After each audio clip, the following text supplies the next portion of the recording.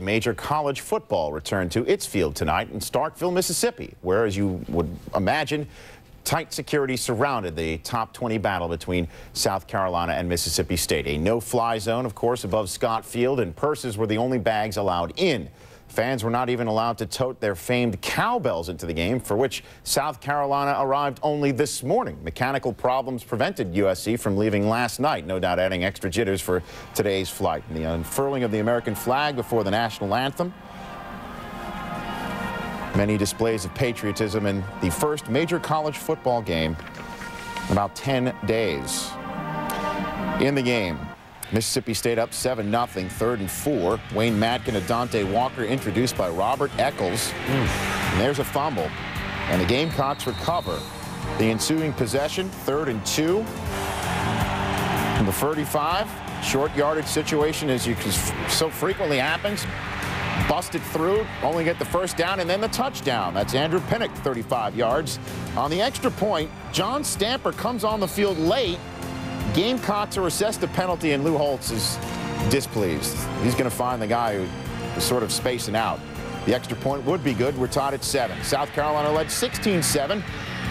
Last minute of the game, Madkin or Harold Lindsay, touchdown. Extra points good, 16-14. So this onside kickoff, last chance for Mississippi State. But Carolina's Brian Scott recovers, and the Gamecocks win on the road, 16-14, improving to 3-7 all-time against Mississippi State, including 2 straight wins. Daniel Weaver kicked 3 field goals as Pinnock ran for 100 yards on 13 rushes in the touchdown.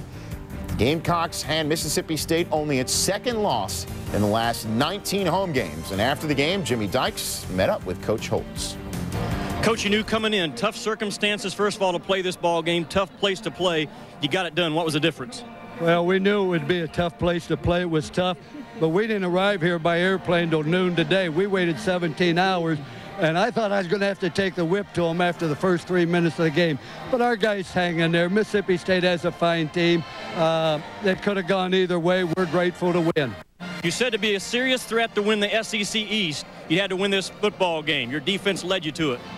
Our defense led to it, but our offense did not have a turnover for the first time since I've been there. Our kicking game was excellent. We played field position. We gave up a lot of yards, but we played team. We're not interested in statistics. It's in offense, defense. This is about teamwork. And one thing we talked to our team, what made this country was teamwork. And we wanted to show the country that no matter how bad things are, if you work together, we'll make it. And that was evident today. I'm proud of our team. I'm proud of our coaches. Now, I've got to ask you something. You take a playbook from your old days at Notre Dame, put Corey Jenkins in the ballgame in the 3rd quarter, and he comes up big for you. Well, we felt that that was one of the things we were going to do. It was a question of win, and he got some good block, and that was a key drive. We got up by 2 scores, and that was critical. All right, Coach, good luck. Good to see you. Thank you. Back upstairs, guys.